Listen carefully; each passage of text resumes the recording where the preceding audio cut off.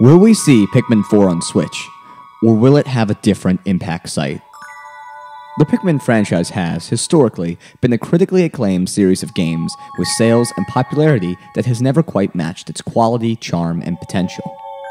Pikmin's creator, Shigeru Miyamoto, intended for the series to be the next Mario, which is another one of his creations and the flagship franchise for Nintendo. However, lagging sales and infrequent releases have obviously prevented this from happening. For the passionate fans of the Pikmin series, this is the bitter truth. Regardless of how much care and attention Pikmin fans have for these games, they just did not tend to sell well historically. This unfortunate reality, however, could be about to change, and I couldn't be any more excited. My name is Vantage Emblem, and today, we're going to briefly analyze the sales data of the Pikmin series, recent rumors about the games, and trends that have, in the past, caused Nintendo franchises to finally bloom from dormancy to determine if there is any hope for Pikmin 4 on Nintendo Switch. This video will be in two parts, so let's start today by looking at sales. Let's start with a baseline. The original Pikmin sold 1.6 million copies, a solid start for a franchise, but it's nothing too impressive in the grand scheme of things. Luigi's Mansion, which saw its first entry around the same time as Pikmin, debuted with 3.33 million sales. Though Luigi's Mansion was a spin-off from an already established franchise, and Pikmin was an entirely new IP. The most recent mainline entry of the Pikmin series, Pikmin 3, sold only 1.27 million units. This meant that the game sold better than Pikmin 2, its predecessor, with 1.12 million units sold, but worse than the original Pikmin. This is where the series' dormancy began. Given how long this game was in development, with the game originally intended to release on Wii, eventually releasing on Wii U, this doesn't bode well for the overall profitability of this game. Development takes time and money, and longer development usually needs higher profits for it to truly pay off. Given that Pikmin 3 released to modest sales on a console that itself performed poorly, following Pikmin 3's original release, Pikmin was shelved for nearly a decade.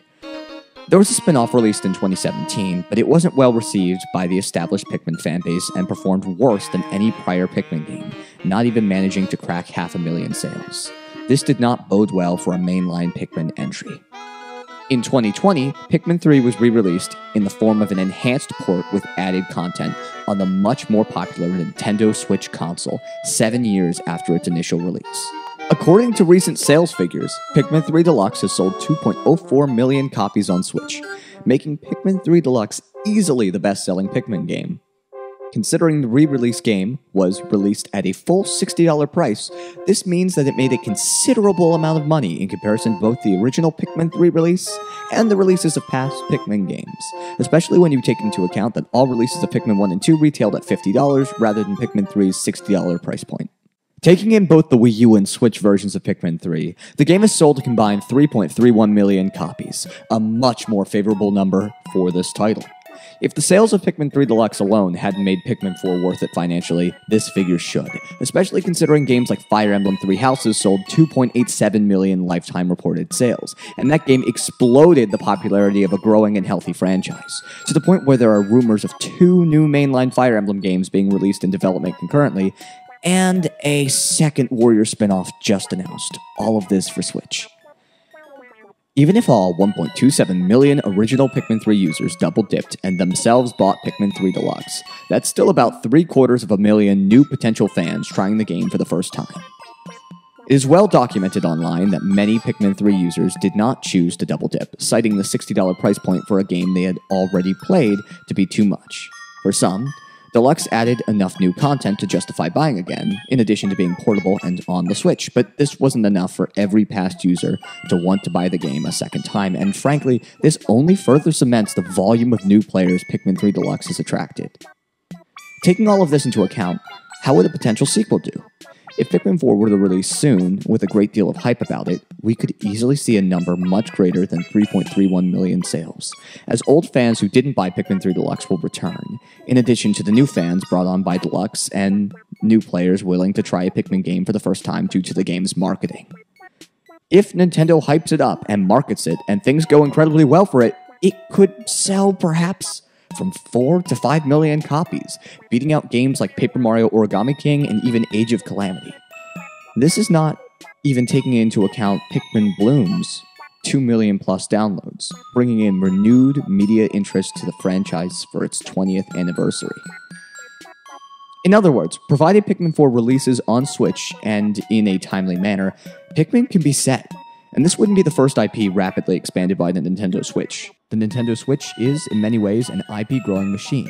Look no further than the expansion of Fire Emblem, we discussed earlier, and the growth of the already popular franchises such as Animal Crossing, in addition to what we're seeing with Metroid Dread right now. Luigi's Mansion, which we have been comparing to Pikmin throughout this video, grew to sell over 11 million copies at the time of this recording. It's clearly not just the biggest Nintendo IP that are given a chance to find new heights on Switch. It's all franchises Nintendo brings to the platform, provided they do so with love and care.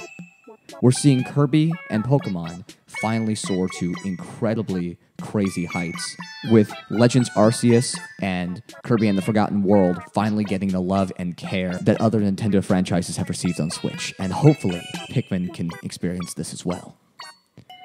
So we know Pikmin 4 has the chance to be successful on Switch, but will it actually release on the platform? In part 2, we'll be analyzing recent rumors and leaks alongside overall trends to see if there really is a good chance to see Pikmin 4 on Nintendo Switch. I'll tell you the conclusion now. It's an overwhelming yes, so make sure you subscribe so that way when the video drops you can see why that is, and that way you don't get excited over nothing. There's still a lot to talk about. My name is Vantage Emblem, and I hope to see you back for part 2. Thanks for watching, and remember to subscribe so you don't miss it. Take care.